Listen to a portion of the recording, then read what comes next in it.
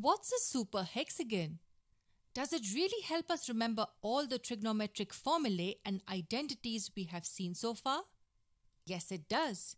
It's a simple hexagon which looks like this. All we need to do is join all the opposite vertices, and that gives us 3 diagonals. We write the number 1 in the center. It's still difficult to believe that one hexagon can lead us to so many formulae. To know the formulae, we give the 6 function names to each of the 6 vertices. But there is a particular way in which we need to write it. We start writing from this vertex, go around the hexagon, and end at this one. It's simple. We just draw a hexagon, join its opposite vertices, and write a 1 in the center. Now let's see how we write the 6 functions at the 6 vertices. We just need to remember one formula which we have already seen. Tan is equal to sine by cos. We have used this formula like a zillion times now. Tan is equal to sine by cos. We start at this vertex and write tan, sine, cos in the clockwise direction. Tan, sine, cos. Now 3 functions and 3 vertices remain. We write cot opposite to tan. Remember, cotangent opposite to tangent. What remains is cosec and sec. If we draw a vertical line through the center of the hexagon, we will have 3 vertices on the left and 3 on the right. So to remember what's written on this vertex, just remember that we have all functions starting with c on the right side. So we write a cosec here, and what remains is sec. That's all you need to remember about how the super hex has to be drawn. 3 diagonals joining the opposite vertices, the number 1 in the center, and the 6 functions at the vertices. So let's draw the super hex on a new page. A hexagon with 3 diagonals joining the opposite vertices, the number 1 at the center, tan is equal to sine by cos, cot opposite to tan, cosec here since all c's are on the right, and what remains is sec. Are you ready? You're going to learn a whole set of trigonometric formulae. This video is fun but also very long as we will be covering most of the trigonometric formulae we have studied before. To understand the first set of formulae, let's try going around the hexagon in the clockwise fashion. We go like this. This tells us that tan theta equals sine theta by cos theta. Well, that's how we started making our hexagon. Now let's see the next 3 functions in clockwise direction. These 3. This tells us that sine theta equals cos theta by cot theta. The first one equals the second one by the third one. Take the next 3 functions clockwise. First equals second by third. Hence, cos theta equals cot theta by cosec theta. And if we take the next 3 functions, we can say that cot theta equals cosec theta by sec theta. And we will get 2 more formulae if we go clockwise. Cosec is equal to sec by tan, and sec is equal to tan by sine. Wasn't that simple? 1 hexagon and 6 formulae without any effort. Great, but what if you forget that you had to go clockwise and you go anti-clockwise instead? Let's say you started like this, in the anti-clockwise direction. Don't worry, the pattern still holds true. First will equal second by third. Tan theta equals sec theta by cosec theta. First equals second by third. If we take these 3 functions anti-clockwise, we can write sine theta equals tan theta by sec theta. If these 3, then cos theta equals sine theta by tan theta, and the list goes on. Whether you go anti-clockwise or clockwise, first will always equal second by third. We can easily get 3 more here. One simple hexagon and 12 formulae. Is that all? No, there's more. Let's draw the super hex on a new page to understand what else there is. We draw the super hex and write a 1 in the center. Tan is equal to sine by cos. Cot opposite to tan. As we have all c's on the right, we write a cosec here, and what remains is sec. In the previous set of formulae, we did not use the 1 which was written in the center. Let's see why it is placed like this. If we multiply the functions at the opposite vertices, we get a 1. This multiplied by this equals 1. Sine theta multiplied by cosec theta equals 1. This multiplied by this also gives us 1. Cos theta multiplied by sec theta equals 1. And this multiplied by this also equals 1. Tan theta multiplied by cot theta equals 1.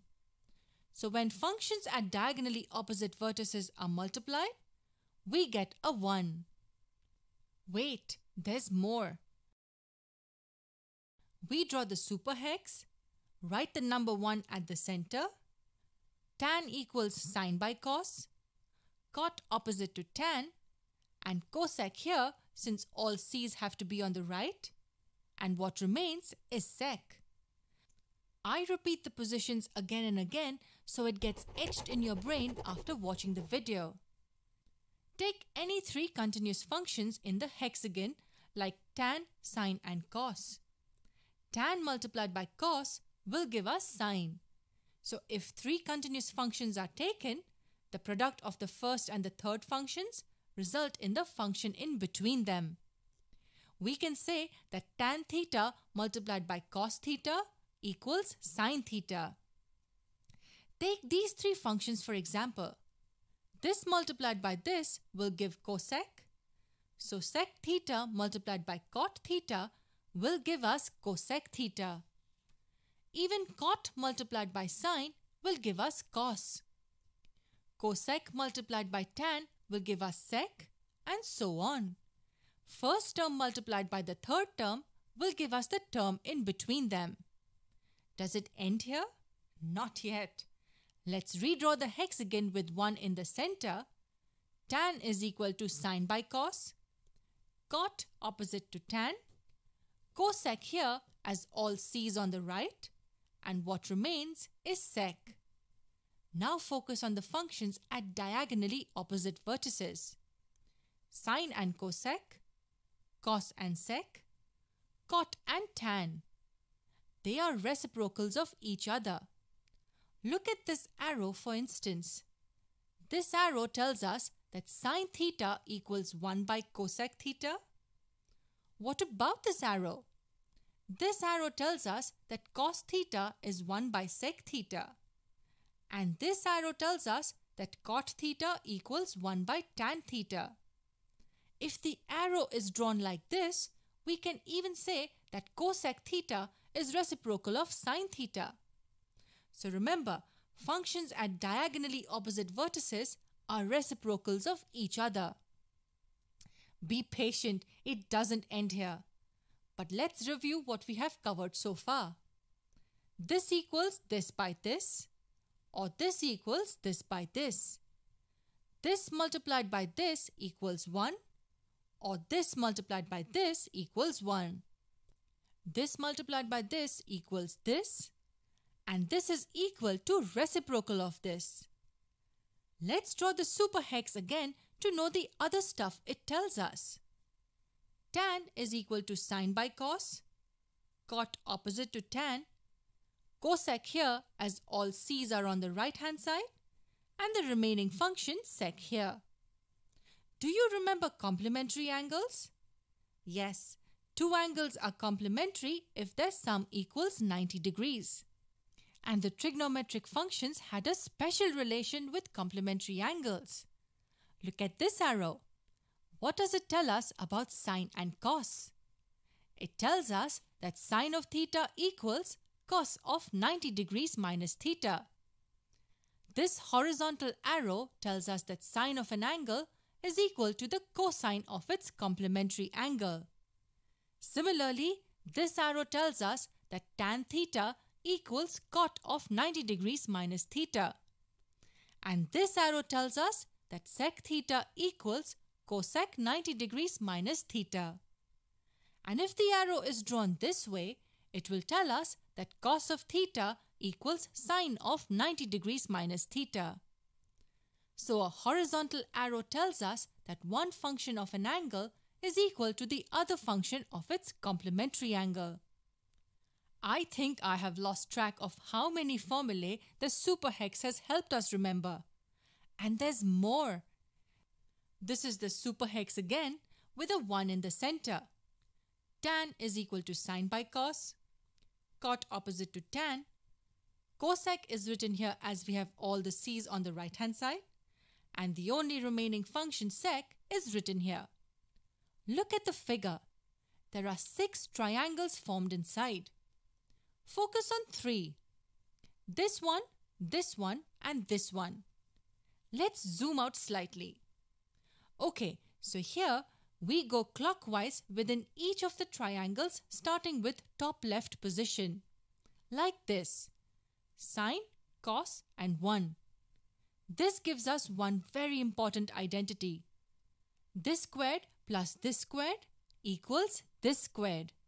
So sine squared theta plus cos squared theta equals 1. Now let's go clockwise in this triangle. This squared plus this squared will equal this squared. 1 plus cot squared theta will equal cosec squared theta.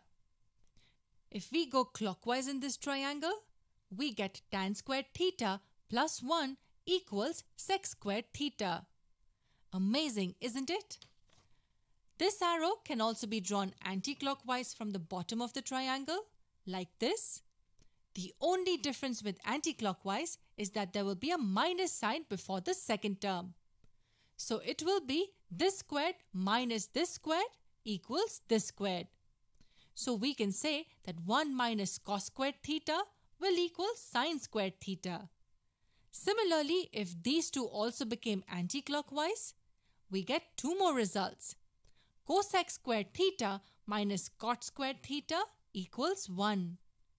And sec squared theta minus 1 equals tan squared theta. Now you know why we call it super. One hexagon helped us with so many formulae in trigonometry. But hang on, you have to practice this procedure well, because there are a few things you need to remember here too. The position of the functions, the directions of arrows, and so on. This video is not a substitute for all the other videos done before this. It's just an add-on. Memorizing formulae can never be the solution. Make sure you understand all the formulae we derived in the previous videos.